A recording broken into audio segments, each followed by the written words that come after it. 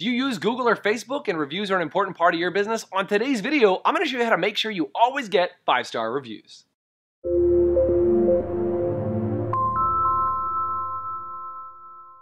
Hi, it's Jason Everett from Business Refuel, where we give you all the tools you need to fuel up for the business week ahead. Well, like it or not, reviews online exist, and whether it's on Facebook, Google, or even on Yelp, more and more people are checking your reviews online. And if you have negative reviews, that can actually impact and cost you money directly in your pocket.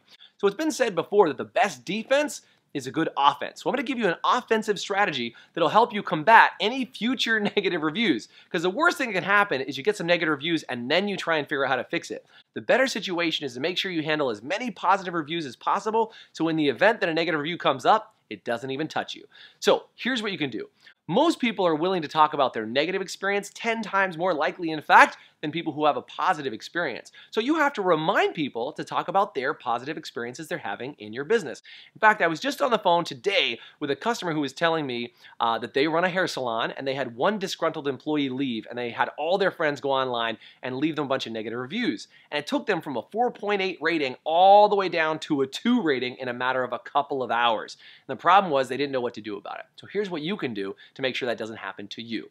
So what I would encourage you to do is when people come to your business, you want them to do a couple things anyway. You probably want them to check in.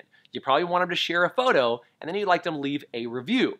So here's what you can do. Just post a very simple sign that says, if you check in, post a photo, and leave a review, then we'll give you $5 off your next visit, or $5 off a retail product, or a free upgrade, or whatever it is in your business. It could be a free tube of toothpaste if you happen to be a dentist, but make sure you reward and incentivize the behavior that you actually want. And this will help you be on the proactive strategy side of getting amazing Google reviews, and make sure that you ask for people to give an honest review. Now, most likely, because you've asked for it, they're probably going to give you a 5-star review, and your reviews are going to rock from this point forward.